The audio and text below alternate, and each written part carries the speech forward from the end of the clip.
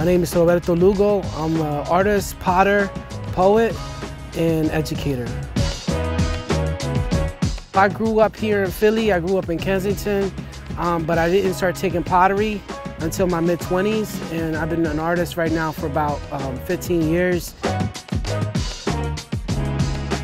Pottery for me means leaving a legacy, not just my legacy, but the people that I represent on my pottery. I tend to paint portraits of people that have paved the way for me to have the opportunities that I do on my work.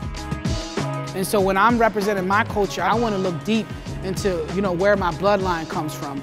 So if you look at a lot of these patterns, there's actually kente cloth on here, there's kuji sweaters, there's Greek. So I'm mixing up these different things that people recognize, but then also things that maybe people don't recognize, and kind of like putting them together. I grew up doing graffiti, and most of my education in terms of art education came from the streets. If you look closely at my work, it's really inspired by a lot of the murals that were here when I was a child. Looking at how Mural Arts started as the anti-graffiti network, and how a lot of the people who painted, including Tariq Trotter, were part of the Mural Arts in Philadelphia.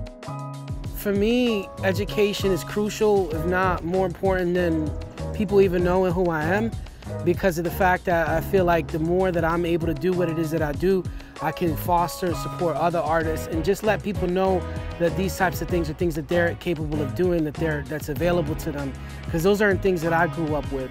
So for me, being an educator is not just about teaching people about process, which is really important, teaching them tangible things to be able to make, but also being able to be a representative and also a source of inspiration for them.